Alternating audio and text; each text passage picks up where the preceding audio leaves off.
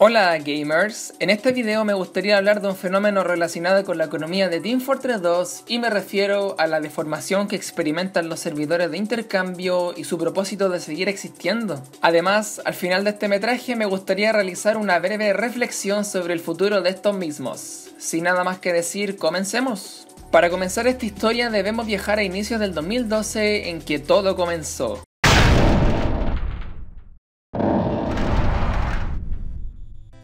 Para los espectadores que no sepan qué es lo que ven en pantalla, es básicamente un tipo de servidor de la comunidad donde la gente se reunía a intercambiar ítems.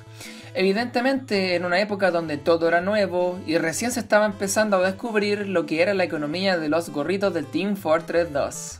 Estos servidores, además de tener la finalidad principal de hacer que la gente concretara intercambios, también fueron diseñados con un aspecto particularmente llamativo, el cual, hay que decirlo, en gran parte de los casos, es hermoso.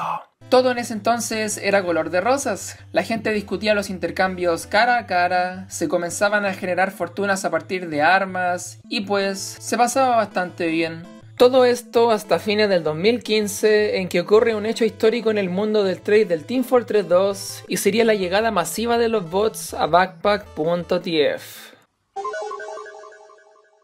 En el caso de que no sepan lo que es backpack.tf, básicamente es una página de compra y venta de ítems donde actualmente gran parte del sistema funciona con bots, o sea, máquinas configuradas para aceptar tu oferta de intercambio en segundos, sin ningún tipo de desvío o demora. Lo que de alguna forma u otra afectó abruptamente la intención detrás de los servidores de intercambio.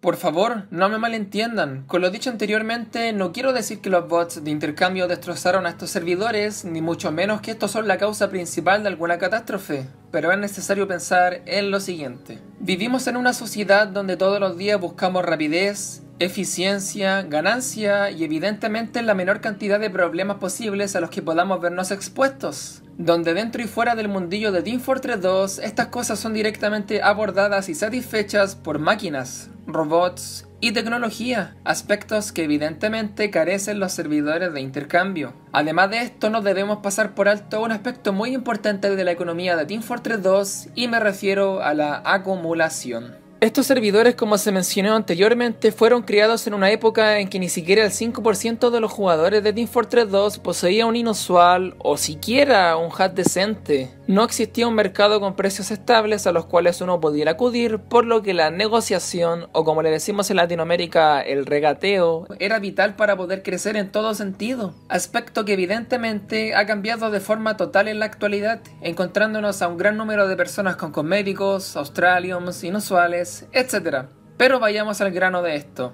El hecho de que las personas tengan más poder adquisitivo, haya acumulación y el precio de los ítems esté básicamente establecido en todo el juego, deja a la negociación o al regateo en un segundo plano total por dos simples puntos. El primer punto sería que hay mucha oferta junto con una rápida atención ofrecida por los bots y pues nadie quiere perder. Me pregunto, ¿por qué negociar con un sujeto sobre el overpay de un inusual cuando puedo directamente ir a backpack.tf y conseguirlo por un precio mucho más barato? ¿Por qué debería aguantar todo un día de tradeo en este server solo para obtener 2 llaves de profit cuando puedo establecer un bot en backpack y ganar sin ni siquiera estar presente? Si bien lo que dije puede tomarse como una generalización o exageración, es un hecho que ocurre con cada vez más frecuencia dentro del juego.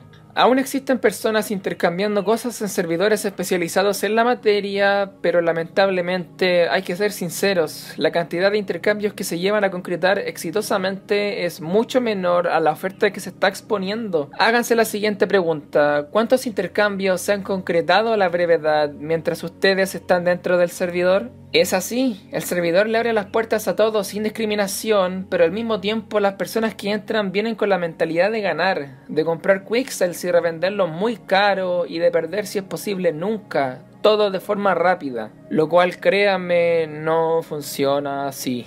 Dicho todo esto, me gustaría concluir con una breve observación sobre los servidores y claro, el punto principal de este video que sería su legítima funcionalidad en la actualidad.